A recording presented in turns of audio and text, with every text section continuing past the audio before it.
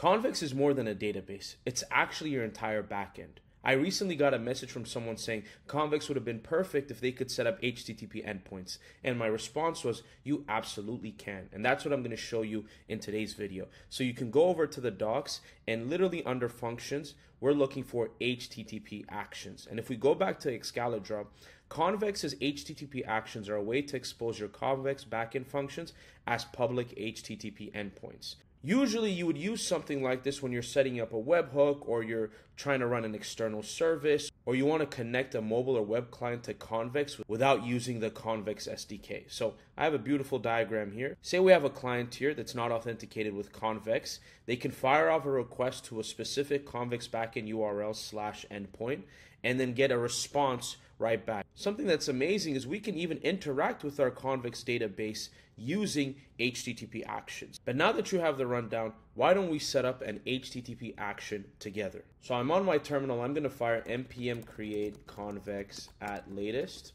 hit enter, and we're going to call this project HTTP Endpoint. And we're going to use Next.js app router. We'll have no auth for this one. So using the npm create convex command has scaffolded a Next.js project with Convex set up for us. So we have a project set up. I'm going to run npm install to make sure all packages are installed. And then I'm just going to do npm run dev. Now what's going to happen is if you haven't authenticated Convex yet, it's going to ask you to authenticate. You just sign up with your either Google or GitHub account. And then what I'm going to do is I'm just going to create a new project. We'll call it HTTP Endpoint. It'll be a cloud deployment. And in just a few seconds, we are fully set up. So I see my Convex instance here. I see my database. I have a numbers table. And if I go back, I can go to localhost 3000 and I see my Next.js and Convex project set up. Now that we have our app set up, let's set up our HTTP endpoint. So I'm going to go under the Convex folder and I'm going to create a new file. And it's going to be called http.ts. Make sure you name it exactly that.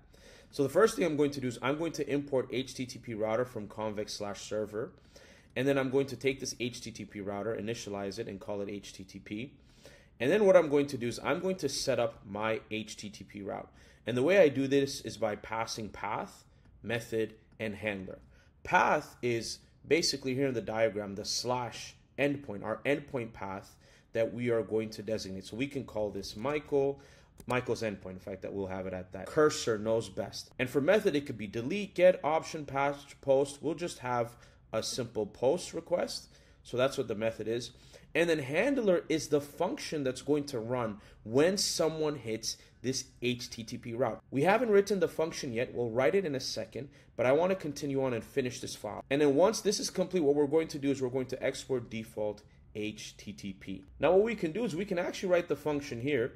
And in order to write this function, we need to import HTTP action. And then we're going to also get the context and the request.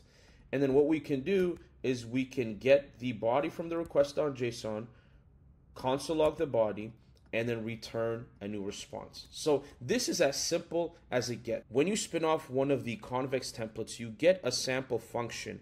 And in this case, we have add number, which is a mutation that's going to add a number to our database. So what we're going to do is when someone hits this endpoint, we're going to fire off this function. The way we're going to do this is we're going to write await context. We're going to run the mutation. Actually, autocomplete is coming clutch. And we're going to import API. And what you see over here is api.myfunctions.addNumber. If I go on the Convex folder, I see I have a myfunctions file. And then in going there, I see that I have an addNumber mutation function. So this is what I'm calling here. And I'll pass it the value 1. What we're going to do is we're going to return a new response with the status 200 that the number has been added. So I have a curl request here where I'm going to test hitting this HTTP endpoint. And I'm going to see if this number gets added to my database. I see that the function has ran.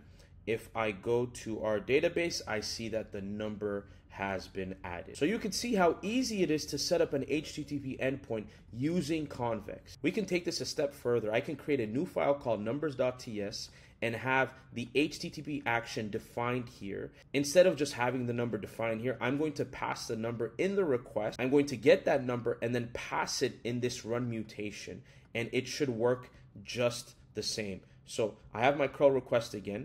So we're going to add in the body number, and we're going to pass 555555555. Hit enter.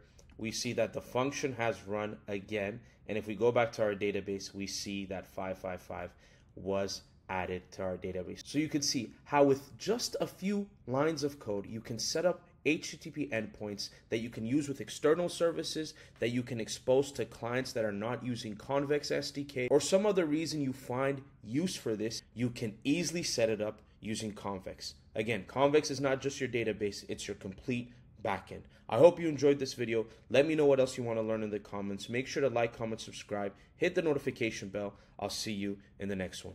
Peace.